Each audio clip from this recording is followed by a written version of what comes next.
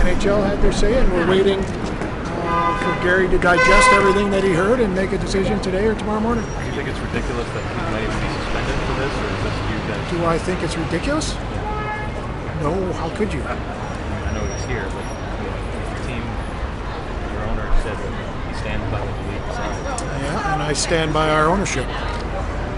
Brett, do you think Sean can be welcome back in the I don't know. That's something that is going to have to be addressed within our organization. Brett, do you think the suspension is going to be lifted?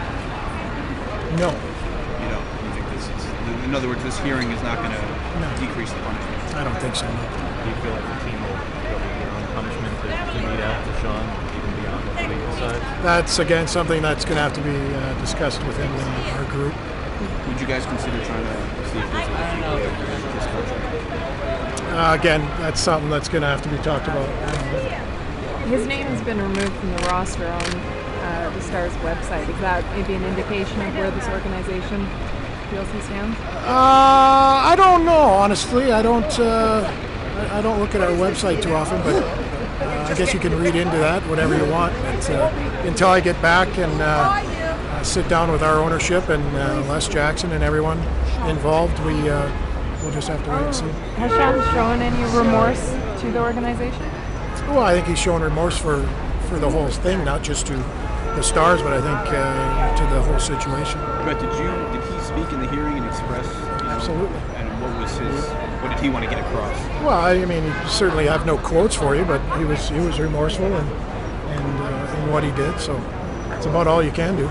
Sir, what is your hope?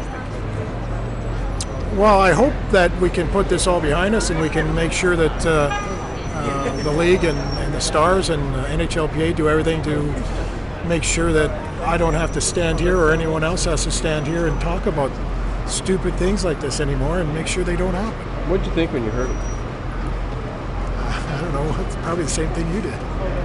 He can come to Brazil, sir. No. We invite him. No.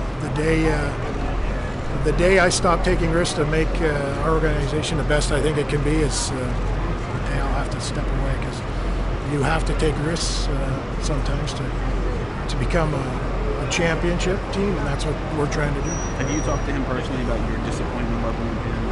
Absolutely. What about the other players in the team? Are they very disappointed what's going on here? Honestly,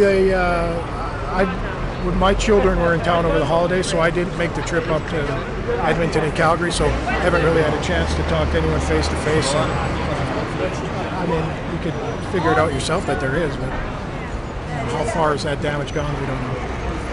Was there any indication from Gary Bettman as to when he might make the decision? Later today or tomorrow morning. Decision? Yeah. Thanks, Brett.